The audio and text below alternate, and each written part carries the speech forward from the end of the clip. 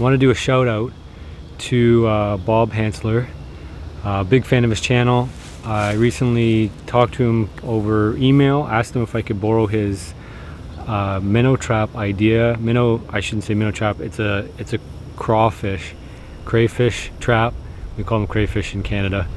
He said, "You're welcome to do it." I said I would post a shout out for him on my channel because I'm a big fan of his channel. If you haven't heard of him or you haven't visited his channel, he does a lot of trapping, modern trapping. He doesn't use primitive traps so much, but he'll use a lot of bait type traps. He's located in Texas, so he'll catch all sorts of things from snakes, crawfish, geez, what else does he have? A whole variety of things. And he has this access to this really great waterway system. He's paddled down it, catching gar pike, and he smokes fish. But I've been a fan of his since he had about 5,000 subscribers. Now he's up to, 45, 50,000. So he's doing really well. People are liking his things. So anyway, you're all familiar with the standard funnel trap. Okay, these things have been around forever. Basically, you put some kind of bait in there. I used bread when I was a kid that would catch minnows. He suggests using dog food, and it works really well for crayfish. I asked him, I wanted to make my version of a trap. My version of a trap, I wanted to be able to catch crayfish and minnows, because we don't have the same level of crayfish, or as many crayfish as they do in the US. Our crayfish are a little bit smaller and a little bit more difficult to come by, so I wanted to make a dual purpose trap.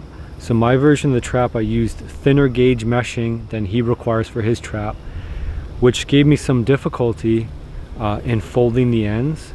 So basically what this is a meshing. It's been rolled over and then seamed together. So there's a seam here. It's basically a loop where it comes off a roll. You make a seam to attach it together, and then you seam up the ends at the end here. Now he recommends using J clips, which would work, except for this meshing is so small you can't use J clips. So what I used was a wire, and the wire came with the roll to hold the roll together. So when I unbound it, I was able to grab that mesh or that rope, and then basically I just threaded it together. So again, there's a seam at the end. I'll link to his video. His video is a great description. This isn't going to be a great description for this, for his trap, but you'll get a sense of how I made a minnow trap using the same kind of formula, just with a different variety. Okay, so the ends get seamed up here. So this would be the round end, gets pinched down. And then what you're supposed to do is what I did at this end, which is you take that fold and you push it in, so it ends up being the funnel. And I managed to do it on two sides, but when I came to do the other side, because I couldn't reach into the trap from the other side and manipulate it, I ended up just bunching it up. So this trap only has funnels on the one end, and you can see the door keep flopping open. Okay, so this does work the way he recommends doing it, but you have to use thicker gauge than this minnow type trap. This minnow type trap is too brittle, it folds, and then once you get into the structure here, it starts falling apart. So it doesn't maintain the integrity very well. But I did find a way around that. So my second trap, for this one I used copper wiring because I ran out of the wiring it came with, but you can pick up some galvanized wire just the same. So I used copper wire because I had it available. So again, it's been rolled over, stitched together here. Okay, and then when you get to the ends, again, I tried to find a better way to do it. This side failed, but I managed to get this one, so you can see the funnel on that one. Okay, so for the other side, I was racking my brain. I didn't want to ruin another one, so I thought, how can I do the other side? So what I did was, this is a separate piece here. It's basically another loop, okay, stitched together on the one side. And then once you get it that side, then you want to pinch it down the front here. So you're going to stitch it around here like that. That's the stitching on the inside here.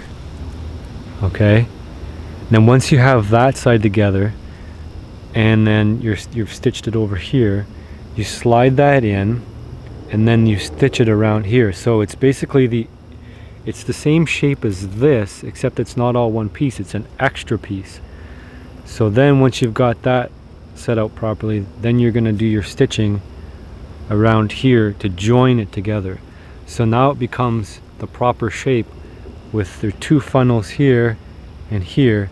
And then once you have it how you want it, you want to reach in there and you want to pull those sidewalls away here so that the crayfish and the minnows will get confused and they'll come away from that wall and get into that trap section. So that's how I built it. Hopefully you can figure out what I've done. Again, it's a loop over, seam here. This side, I tried to do it his way, which is basically once you have it, you push it through with your fist, and that makes that form. Now if you can manage to do that, good for you, but this stuff's too thin. So the other side is that loop stitched in here, and then you don't have to push it in because it's already the right form. Slide that in, stitch it around. Now this does catch fish, crayfish. I haven't caught any minnows with it yet, but I haven't had it in the right place. I plan to leave it out here overnight. I'm in my city right here now. I don't know if it's a good spot for minnows or not. I've seen minnows around in this area, and I'm just gonna bait it with bread because that's all I've got. So I still need to get the bungee. He recommends a bungee. I didn't have any kicking around, so I just used a spare piece of wire, and I'll break up some bread there. I've got some stale bread. This works real well. I'll break that up, and then I'll chuck it out over here, and hopefully we catch something and have some results to show you. But that's it. And then that's the other trap, like I showed you, and the standard trap. And again, I'll link to Bob Hansler's channel. The materials for this trap cost me, I think, 13 bucks. I didn't need any J clips. You may need to buy some wiring. I was able to make 2 traps. I could probably make 3, or maybe 2 regular size one and a small one. So that's about $7.50 each. I think for the store-bought version, I believe I paid around 10 bucks. So I got 2 traps, or I got a trap much bigger, much more versatile. You can see the size difference here. I can catch a lot more fish with this one as compared to the store-bought one. And the store-bought one it's already corroding and turning gray already. And this one we used on our Wilderness Living Challenge, which is going to come up next. And it's no worse for the wear. This is galvanized steel, so it should last a long time. So again, for about $7.50 plus, I can make a couple extra traps. So I may be down at his benchmark, which is a $5 trap. So anyway, thanks Bob for the idea, and thank you for your channel. I really appreciate all the stuff that you have on there, and I hope some people will get something out of it from my subscriber list. Go over and check Bob out and give him a sub. Anyway, let's throw these out there and see how they do overnight.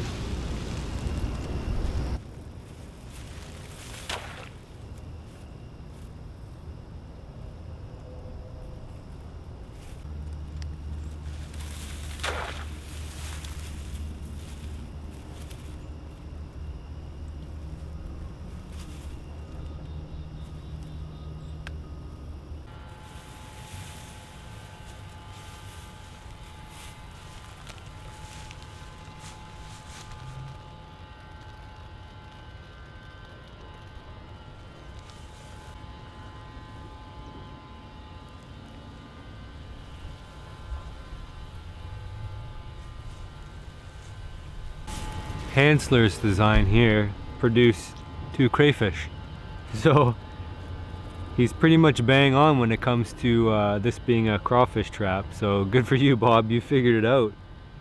It's pretty amazing, and they're pretty much side by side, and this isn't really ideal crayfish habitat. It's just junk mud bottom swamp. It's really not ideal, not like the rocky kind of habitat these prefer.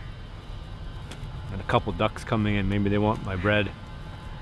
Yeah, I'm gonna bring these crayfish home. I'm gonna have my son try them because he hasn't had crayfish before. They're fighting now and won't let go.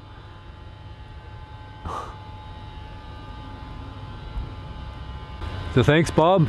That's a great design, man. You you really figured it out, and I figured out how to double up as a minnow trap, although I didn't catch any minnows in here per se. There's no reason why it wouldn't work.